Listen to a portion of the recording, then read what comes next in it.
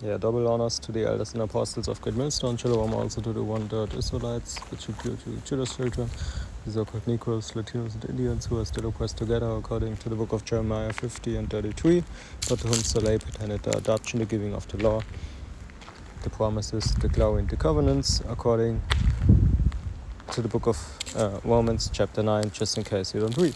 Okay, and today we want to read this verse of the day, inspirational image.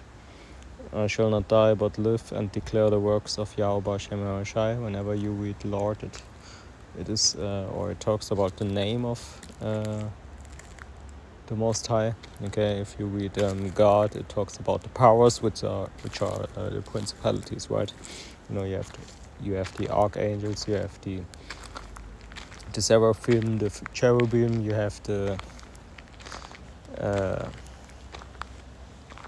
elders and apostles, you have King David, you have all these principalities, right, or powers, basically.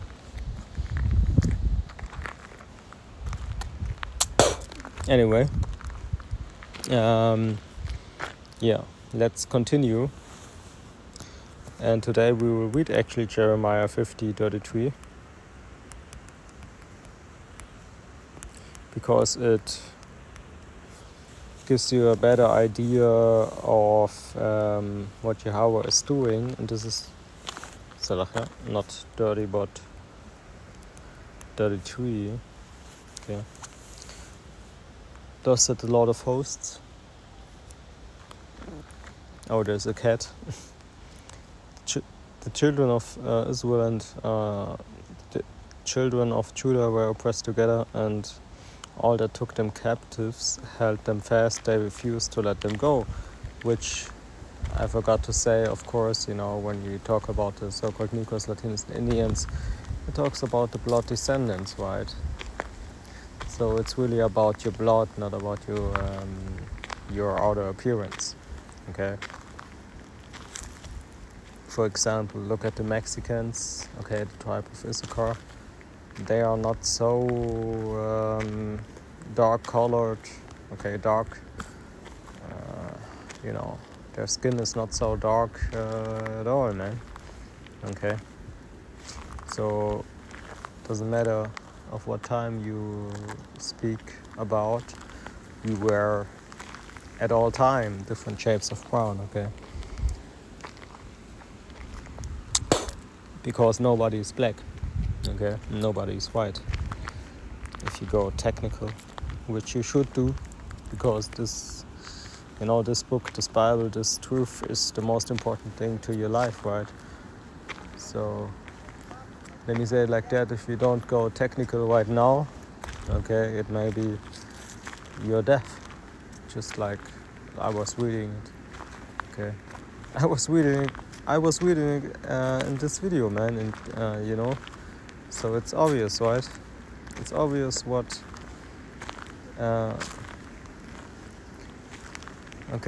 what your future will be. Okay, it's obvious what your future will be if you don't get technical right now. Okay, so let me get another one.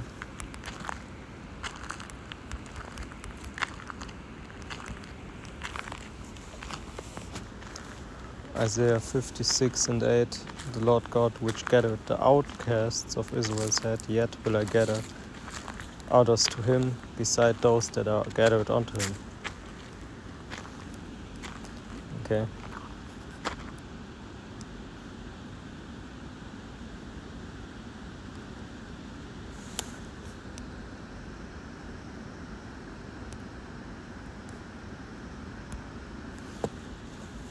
Verse 9. All ye beasts of the field come to devour, ye all the beasts in the forest. Verse 10. His watchmen are blind, they are all ignorant, they are all dumb dogs. They cannot bark, sleeping, lying down, loving into slumber. Yea, they are greedy dogs which can never have enough, and they are shepherds that cannot understand. They all look to their own way, every one for his gain from his quarter. Come ye, say they, I will fetch wine, and we will fill ourselves with strong drink, and tomorrow shall be as this day, and much more abundant. Okay, come on, man, these people, you know, we are on the truth and we drink sometimes, you know, sometimes a little bit more than other times, but, you know, we know what the truth requires, and we endure in the truth, and we are first and foremost in the truth, right? We keep the commandments, we keep the law, statutes, and commandments, right? So if we drink, we know that the scripture doesn't say, oh, you are not allowed to drink. The scripture says sometimes you can drink, maybe even, you know, to forget the hardship of your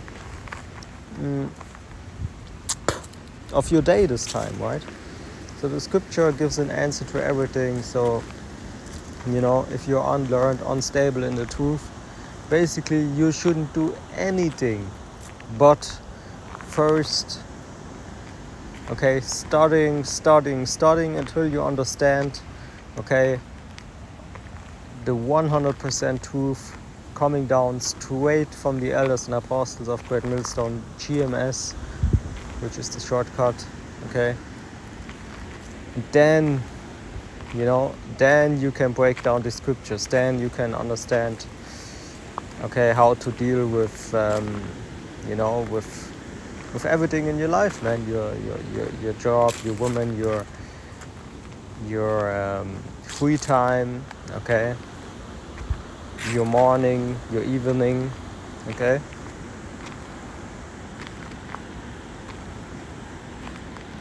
So don't be so hard to yourself, okay? Take it light, take it easy, take it chill, and come to this truth, man, okay? Life is not so hard to understand anymore. If you get the truth, if you receive the truth, you will understand why you are in this life. And even if it's still hard, then you will understand why it is, and you will, guess what, get a reward for basically coming to the truth, okay?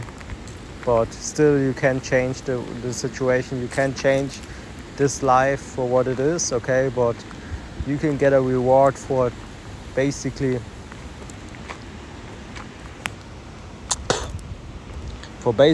receiving this gospel and keeping it, and also giving it onto others. So, you know, so somebody else can also get that high level understanding and high level beautiful thing, man, okay? Which is above our measurement, above our opinion, above our understanding, man. Really beautiful, like I said. So with that, you know, also I had a topic today where I told somebody, yo, I know this is beautiful, you know, because I was drawing something, okay, and I was sending it to a friend of mine, and she said, oh, this is beautiful, right? But really, I answered her, it's beautiful, that might be, but also it's effective, right? So I told her it's more about the inside, okay, than about the outside. I told her, of course it might be beautiful what I sent you, okay, but it's more about the effect of what it does, right?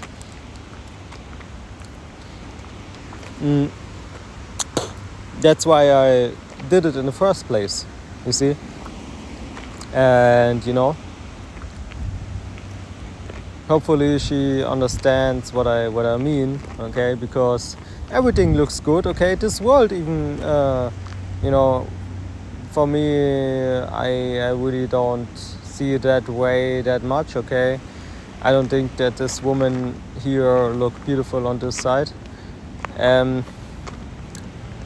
You know, they are too old in their legal age, so to speak, marriageable age, okay, which was not so all the time, okay, but you know, we are in these last evil days, okay,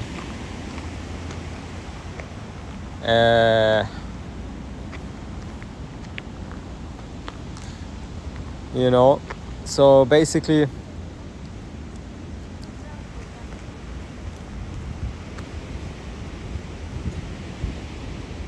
you know, people think it's beautiful, this and that, but what is it though? Okay, what is the effect? What is the effect of your life on this planet? What is the effect of what you do on this planet right now?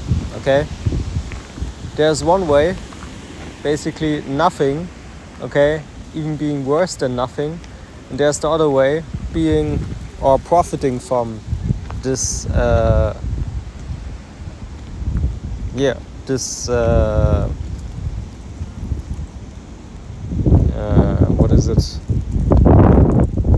level, basically, okay, this level of this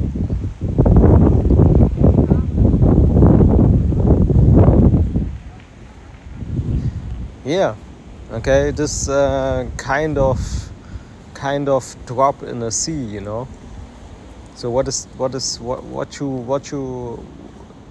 it that you want to get out of that drop, okay, that is compared to a sea, which is basically nothing. But if you do something out of it, okay, which is this gospel, okay, it benefits you, or it gives you